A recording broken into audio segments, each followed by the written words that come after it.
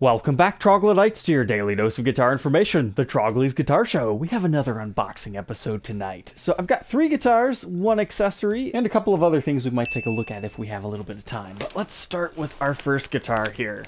So the running theme of the 3 instruments I purchased were a guy was just selling some guitars. He messaged me and said, hey, are you interested in any of this? He let me know his asking prices, and then I threw him an offer and we just made a deal from there. And that's very important. If you're trying to sell something to me, have a price in mind, please. It just makes it a lot easier if we both know what we're kind of expecting here. So, right here we have one of those old HP aluminum cases. It looks like this one still has the plastic on the outside. If you ever take that off, it's very prone to scuffing. I mean, you can see all the scuffs on that. And I do like these cases. They're just ridiculously heavy. So if you're doing some heavy gigging, maybe you might need something this extravagant. But I always love these giant mahogany handles. Those things won't break. But let's take a look at what the first guitar is here. Inside here sleeps another Blood Moon Les Paul. But here's what's interesting. We've unboxed one other one of these, and we also did a review and demo on the Dark Knight version. So this was a Guitar Center exclusive guitar. This one was done, I think, almost 2 years ago. It was the second one of the series that was done up similar to this. It's got the red stain top, whereas the first one, it's kind of like what you have on the back here, is this gray satin on the top. I kind of prefer the first round myself, but man, this one's got a great tiger striped neck right there. Not a whole lot of movement, but it's because it's kind of a more satin-like finish. Had it been a little bit more glossy, I'm sure that would have shown off a little bit better. But that is one of the better necks I've seen on these. So I didn't review that last one because it had the pickups already swapped and because we had already reviewed the gray one. So I don't think I'll review this one either, but I don't know. Now that I've seen it, it is a little bit tempting. I love this reverse chevron top it's kind of got going on here. It's a little bit hard to see the whole flame figuring underneath all this, but it does have a slight V shape going on right there. But honestly, I would say it's more of a plain top, because none of this figuring really moves, but it looks super sweet with that dark red and black finish. I mean, if there was one of these to review, it would definitely be this one. But if you want to learn a little bit more about these, you can check out my old review and demo, and you can find this one for sale on my website, because unfortunately, I've got other guitars that I need to knock out. Otherwise, if this does sit around for a while, I'll definitely review this one, because that's a choice example. But it does look like we have the Gibson strap, the Gibson multi-tool, and the various other case candy here that these all came with, including our baby photo. But here's where this is different this time when I'm talking about these. So they were brand new, $3,000 at Guitar Center, right? These are now out of production. If you go to their website, it says, nope, you can't buy anymore. So if you go to your local Guitar Center, you might still find one in there. But now that both Blood Moon and the Dark Knight run is over, I'm honestly expecting the prices of these to start going up because they're just that cool. Like, they've got a whole bunch of nice stuff going on here. From the black hardware to the grayed out inlays, grayed out Gibson logo with the flamed maple necks. These are something people will be looking for, you know, in 20, 30 years. And our truss rod looks good, so I am very happy with this purchase. So that was a pretty good one to start with. Let's see what is in box number 2 here. That's kind of a common theme for all of these is I might have had them before at one point in time. Most of these are just for resale, but it's always fun to unbox things together, right? Get first impressions. I had a few people say, hey, why do you wait weeks to open guitars? Doesn't that kind of put you at a liability for like if something does go wrong? Well, A, I have the live unboxing of them, so that kind of protects me there. And some of it, I just assume the risk. But you have to remember, I'm a unique case because I'm a guitar channel, right? So I'm all about documenting first impressions. I have to wait until I'm ready to unbox these, be in the good, happy mood to talk about all of them. Because I don't want to film stuff when I'm not, you know, in the zone, right? Because then the episodes just aren't as fun. And sometimes I have other things that I need to do, like reviews and demos or Would You Rock or Nots. So I try to spice up and make a nice variety of the content. But most carriers give you like 30+ days to actually report any damage. But I've only ever had a handful of guitars actually get cracks in them. Like small finish checks I can live with, but this one, all right, I might have to review this, but it's gonna be way out the line because this is one of the RD reissues. So looking at this thing, it's actually pretty darn clean, right? Now we do have some sticker residue right here. He said he never noticed one of his kids put a sticker on it. It looks like some sort of a shield, but that'll come off with a little bit of goo gone. You might always have like a sticker shadow right there, but this thing is looking pretty clean otherwise. Not too many nicks or dings. I mean, heck, for a 2010, I mean, that's really good. Now, it's not the Guitar of the Week reissue, unfortunately, which is something I would like to do, have a complete Guitar of the Week, Guitar of the Month collection for, like, the future museum, but I don't know about this one. I might have to review it because I don't get these RD reissues too often. So if you're not familiar with the RD, in the mid-70s, I believe it's 1977, these things first came out. There was the RD Standard, the RD Custom, and the RD Artist that had the active Moog electronics. It's kind of like a Firebird, but not neck through.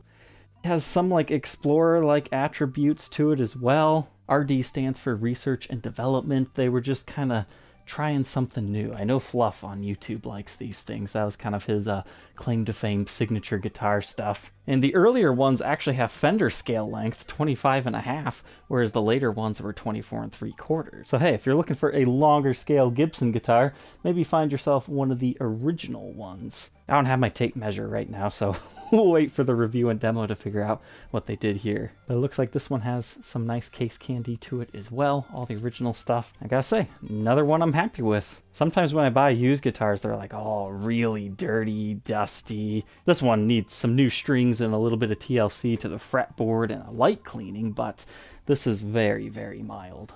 It looks like our truss rod's good on that one too, so fantastic.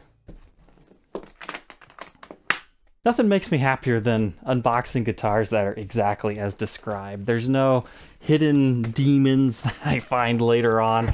Unboxing guitars can be kind of stressful at sometimes. So we're going to take a break from guitars. This is not a guitar, but it's in the guitar-shaped package. I got it from Canada. This is one of those items, when you see one in good condition, even if you don't need it, I suggest buying it. And what item is that in here that I have a huge collection of already and I don't really need this? It's a Gen 2 chainsaw case.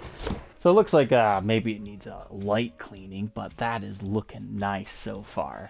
Finding these things in clean collector grade condition, which sounds strange to say for a case, but these are the best Gibson cases that have ever been made.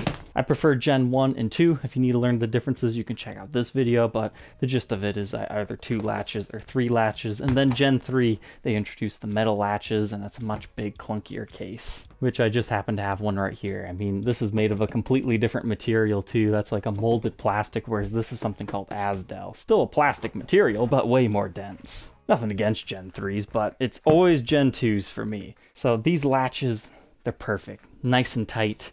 And watch this. It still has the lid ribbon.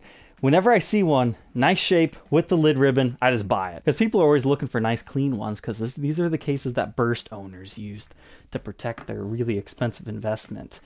And what makes this one even better is it has the case candy, the just-in-case hang tag. You've got the Gibson case warranty manual. So that means this was like a replacement case that somebody just bought separately. Not all of these would have that. It would have to be something that they just purchased. Like nowadays you can buy a brand new Gibson case for 200 bucks. I mean, it was probably something similar to that. But none of that got filled out. And this is really rare. Like I've seen them sell for like 150 bucks before, just because you don't find these too often and they're just kind of cool collectible things. The protector case. So that's another one for my, I don't know, private collection. I mean, if somebody wanted to pay me silly money for it, okay, I might sell it. Because I do have 1 or 2 other ones that are just as nice as these, but the values just keep going up. It's not that hard to have a case laying around. When you need one, you can't find them. So that's why if there's ever a nice clean one, I pick them up.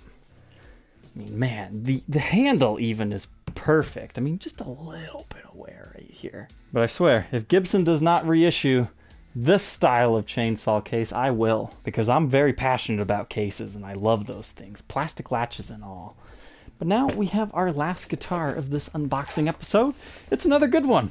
We've seen it. It's not a regular guitar. It's got an extended scale length. It is the color white. However, is there any red on it? I guess we'll just have to get it out and see.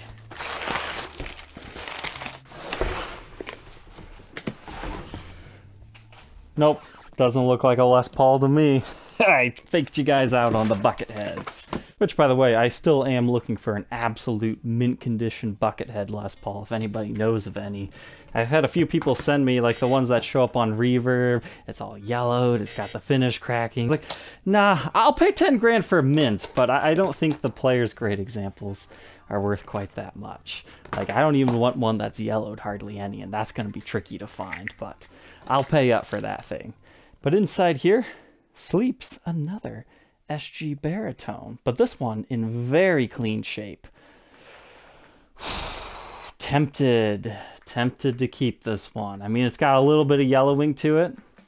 Looks like we're missing one screw on our truss rod cover, but that's not a big deal. But yeah, look at this. Pure white SG goodness. The only thing that would have made these things even better is if the fretboards could have also been like a white phenolic material, kind of like the Snow Falcons. But this one, I can see like maybe a few stray scratches right here. You can actually see a seam line of the body showing through, but the pickups are original. There's no heavy belt buckle rash. This one's very clean. And since Bucketheads are getting very expensive lately, people have been looking at these as a nice alternative. And you can check out my review and demo if you want to learn more about this particular model. But basically, yeah, they are a very similar guitar. It's just, you know, Les Paul versus SG. 27-inch baritone scale length. We've got a little bit of a line forming right here because of that's just where the fretboard ends and the neck begins. So that's not a big deal. And yes, we do have coil splitting on this one. That's a nice example. 3 out of 3. Congratulations, seller. You're one of the good sellers out there. Thank you. He was even nice enough to give me fresh strings since he didn't want to bother changing them. And this one also has the nice case candy with it. I do notice that this case is actually not the best fit despite being the original one. Like, it's like it needed a little bit more padding right here. All right, 3 awesome guitars, cool case. We got a little bit of mail time here. These have been sitting for a while. They needed to get opened. So this, I buy a lot from Musician's Friend and Sweetwater and a whole bunch of other ones. But Musician's Friend way of saying, hey, thank you for buying all these guitars. They sent me some strings, which, you know, I go through a lot of guitars. I change a lot of strings. That's cool that Diodario sells 10 packs. Because I normally buy the 25 pack. It comes in like a big box. But lately they changed how they do it. It's no longer in like individual containers. They just group all the strings together. I don't like that as much. For this one, we get 10 sets individually wrapped like this. So thank you, Musician's Friend. I'll get some good use out of that. Next up here, let's see what we got.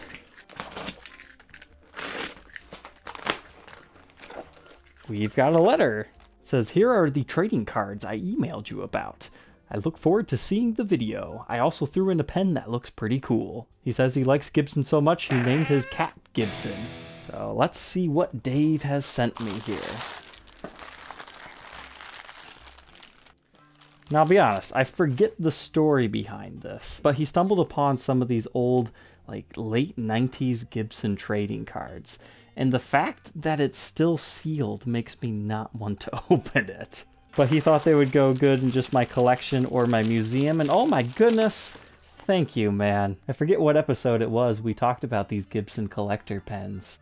This is the triple pickup Flying V, I believe the Faded series one.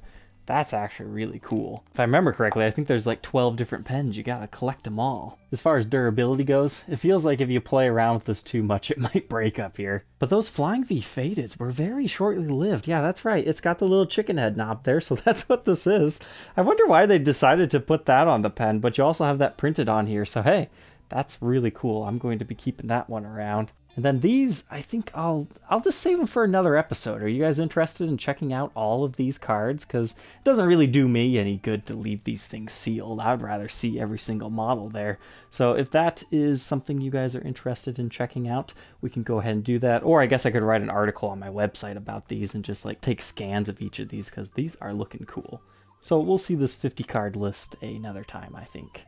But I think this one right here, we'll save that for the next unboxing episode because that's got a lot of stuff we need to talk about. Alright, Troglodytes, I hope you enjoyed tonight's episode. Don't forget to like, comment, and subscribe, and we will catch you tomorrow on the next episode. Take care.